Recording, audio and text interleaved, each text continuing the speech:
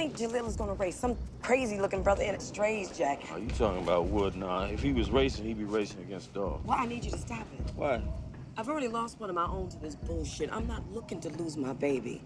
Well, I'm not the one you need to be talking to. Well, I am talking to you. He don't listen to me, Anita. He ain't paid attention to a word I said since Will died. Now, what makes you think he's gonna pay two shits of attention to what I got to say now? You told me if I ever needed anything, you got me. Oh, you did say that, didn't you? Well, I'm asking you Anita. to stop it. Well, what am I supposed to do? You know how to set go? What, I'm supposed to just jump up and say, hey, no, y'all can't do this. A man has laid down a challenge, it's been accepted. I can't stop that. That ain't how we do this. I ain't asking you how you do it. I'm telling you what you gonna do. Yeah, why the hell would I do that? Because he's your son.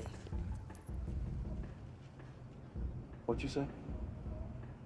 What you say?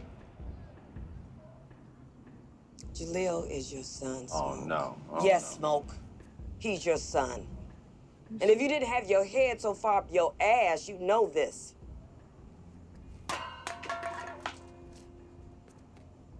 You serious? Yes, I'm serious. He was born 8 months after I got with Will. And who was I with before then, huh? Who did I have to cut loose because he changed his women as much as he changed his draws?